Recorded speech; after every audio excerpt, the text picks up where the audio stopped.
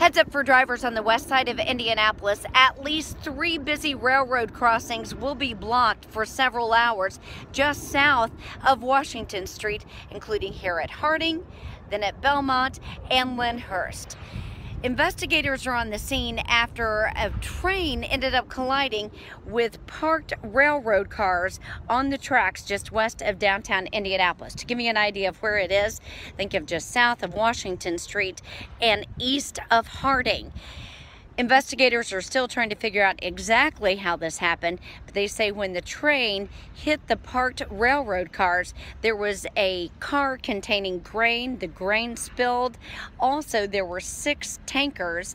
They say one, possibly 2 of those, had some type of oil-based substance, and they know that at least one of them leaked that oil-based substance. The Indianapolis Fire Department was on the scene, but cleared it and said there's nothing flammable here that they were concerned about.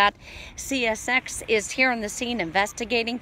The Marion County Health Department is here investigating as well, and they do have cleanup crews trying to get this contained. But again, for drivers, could be a hassle because railroad crossings will be blocked just south of Washington Street at Harding, Belmont, and Lyndhurst. From the west side, Julie Pursley, RTV6.